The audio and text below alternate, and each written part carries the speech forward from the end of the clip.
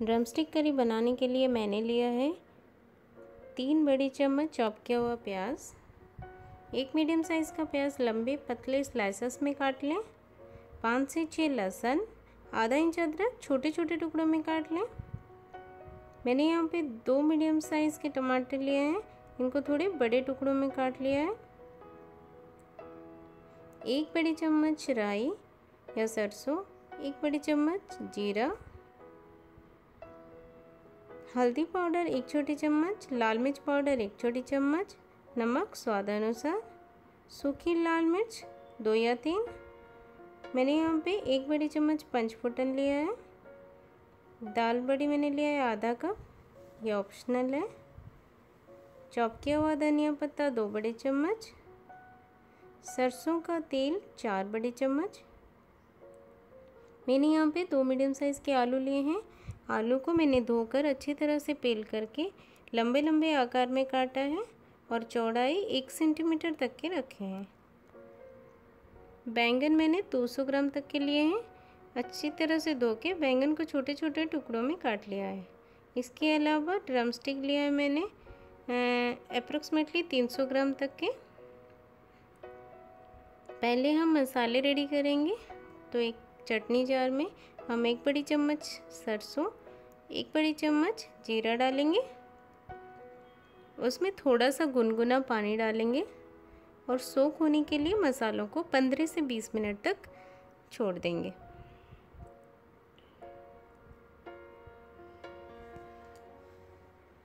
बीस मिनट हो चुके हैं।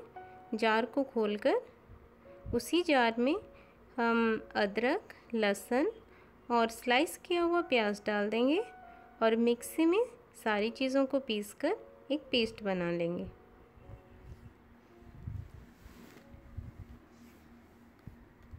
ये देखिए पेस्ट हमारा बनकर रेडी हो गया है। इसको साइड में रख लें। अभी हम ड्रमस्टिक काटेंगे। ड्रमस्टिक काटने के लिए हमें साइड में एक बाउल में थोड़ा सा पानी रख लें, क्योंकि ड्रमस्टिक को काटकर पानी में डालने से इसका टेस्ट सही आता है, नहीं तो इसका टेस्ट चेंज हो जाता है। अभी 5 से 6 सेंटीमीटर लंबाई तक के टुकड़े बनाएं ड्रमस्टिक्स के और साइड से थोड़ा थोड़ा इनकी छिलकों को पील कर लें।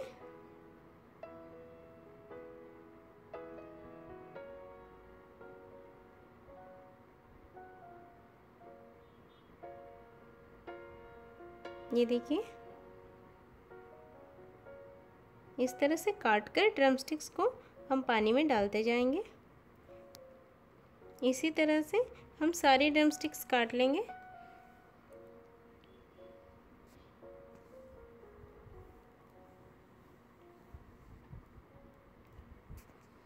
अभी हम कढ़ाई में 2 बड़ी चम्मच तेल गरम करेंगे।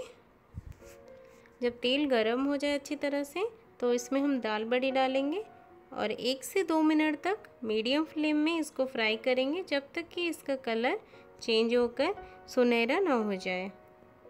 दाल बड़ी उड़ीसा के हर घर में पाई जाती है और इसको ड्रमस्टिक करी में डालने से करी का टेस्ट बहुत अच्छा आता है। अगर आपके पास बड़ी नहीं है तो आप अवॉइड कर लें। बड़ी भुन गई है। अभी इसको एक प्लेट में निकाल देते हैं।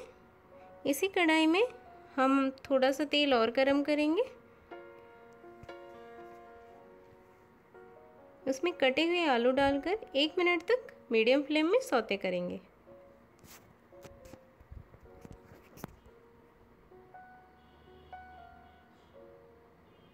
एक मिनट बाद इसमें थोड़ा हल्दी पाउडर डालेंगे। गैस का फ्लेम लो कर दें। हल्दी को अच्छी तरह से मिक्स कर लें आलू के साथ। फिर इसमें पिसे हुए मसालों में से 3 बड़े चम्मच डालेंगे।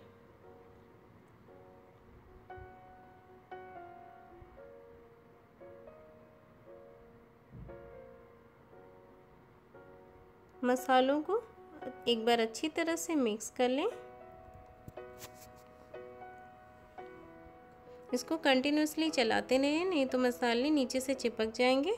गैस का फ्लेम लो ही रखें। इसमें लाल मिर्च पाउडर डाल देंगे, थोड़ा सा नमक डालेंगे, कटे हुए टमाटर डाल देंगे और 20 से 30 सेकंड तक अच्छी तरह से इसको चलाते रहें और भूनते रहेंगे।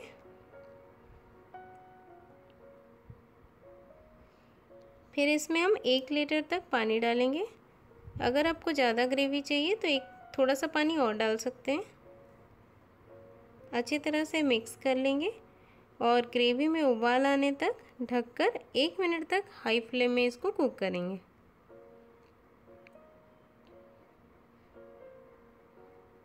एक मिनट बाद खोलकर चेक करेंगे, ग्रेवी उबल रही है।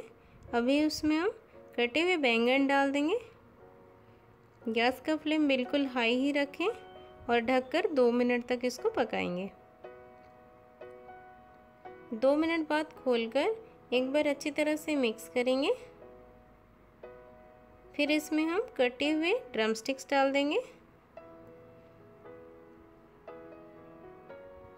ड्रम स्टिक को ग्रेवी के साथ अच्छी तरह से मिक्स करेंगे और थोड़ा नमक और डालेंगे ग्रेवी के हिसाब से।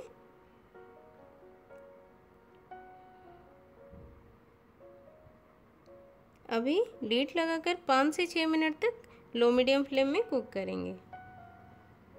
6 मिनट बाद खोलकर उसमें बड़ी डाल देंगे। अच्छी तरह से मिक्स कर लेंगे। ढककर लो फ्लेम में पकाएंगे। साइड में हम तड़के की प्रिपरेशन करेंगे। तड़के के लिए एक तड़के पैन में हम 2 बड़े चम्मच तेल गरम करेंगे। गरम तेल में पंचफोड़न डालेंगे, सूखी लाल मिर्च डालेंगे, इससे फ्लेवर बहुत अच्छी आती है। और लास्ट में हम इसमें प्याज डाल देंगे और प्याज को अच्छी तरह से भुनेंगे जब तक इसकी कलर चेंज होकर गोल्डन ब्राउन ना हो जाए।